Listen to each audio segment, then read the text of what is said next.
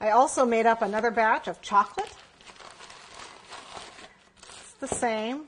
Now the white summer coating and the colored summer coating discs, you use very little carob syrup. The chocolate, you're going to use a little bit more of the corn syrup to this because this does get very hard.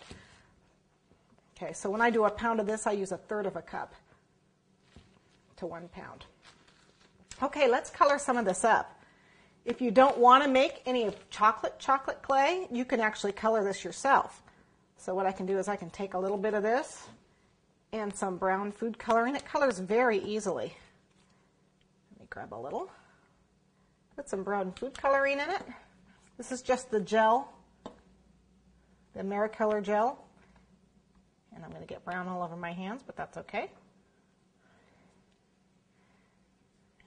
And you can just color it up to look chocolate colored. And you don't have to make 2 batches. But I use this a lot, so I always have chocolate on hand. This keeps, you wrap it up and it keeps for a long, long time. I believe this is about 2 months old. And I just keep it wrapped, sealed in a Ziploc baggie. Okay. And then I can continue adding more brown to it, but I'm not going to worry about it. Okay. Here's my red. This is my super red, and I'm going to have a pink poinsettia. So I'm just going to put a little tiny, this takes color really well. So we're going to start out with just a little bit of color. It's just a dot.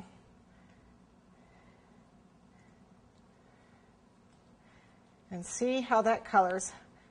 Since this is, we want a light pink.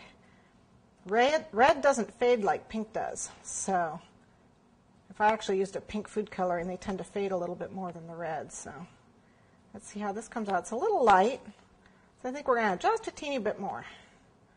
Just a little bit more. Okay. Doesn't take much. And then we'll end up with a nice light pink. This is how I do all my pinks until I find a pink that doesn't fade. Okay.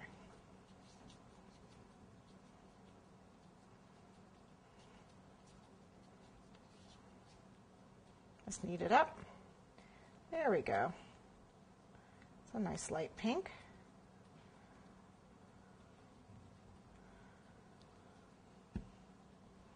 Okay. Now I can roll this out, or I can use the pasta machine. I know I didn't show you the pasta machine earlier because you really don't have to have one.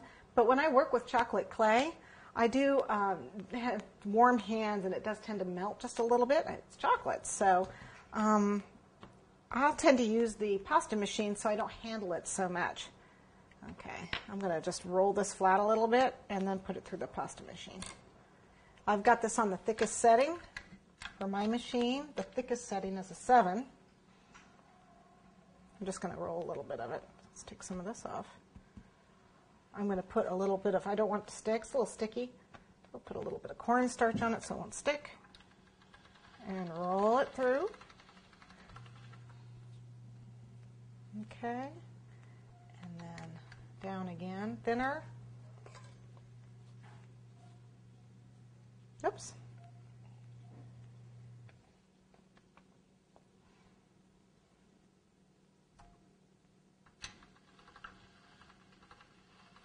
I think that's plenty thin. Oh, got a little bit of cornstarch on it. That's okay. And then now what I want to do is I'm actually going to use my cutters to cut it out. I have the 3 smallest petals for the poinsettia here. Let's see. There they are. I'm going to cut 7 of the largest, 5 of the medium, and 5 of the smallest.